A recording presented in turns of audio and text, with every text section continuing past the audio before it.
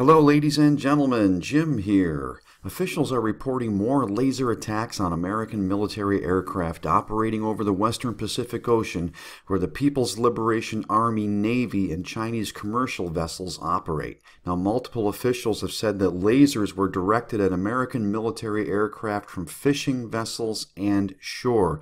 There have been more than 24 incidents in the region since September 2017, officials said. Attacks are becoming more frequent as the perpetrators are using a wide variety of laser frequency bands.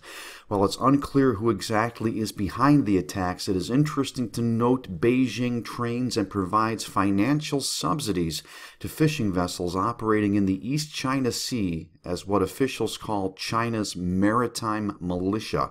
As a deterrence, China's Maritime Militia, which is a civilian-operated fishing vessels, or a group of them, I should say, are sailing through the East China Sea with laser pointers striking low-flying American warplanes.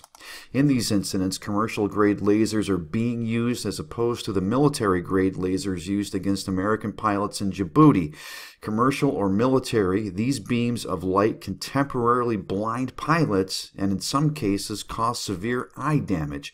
The sophistication of these laser attacks implies that Beijing could be sponsoring a hybrid deterrence system using fishing vessels armed with lasers that could be coordinated at American warplanes with radar.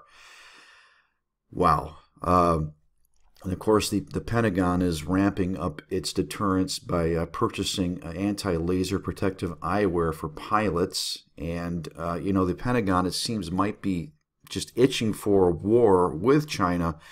Would this give them reason to launch some manner of retaliation, some manner of attack? This is a very, very disturbing situation, folks, we've got to keep an eye on.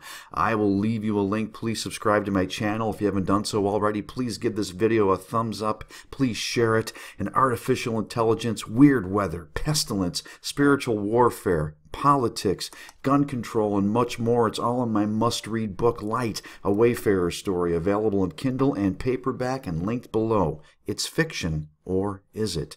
And most importantly of all, do not be given over to the spirit of fear, but instead of the power of love and of a sound mind that comes through our Lord and Savior, Jesus Christ. God bless you.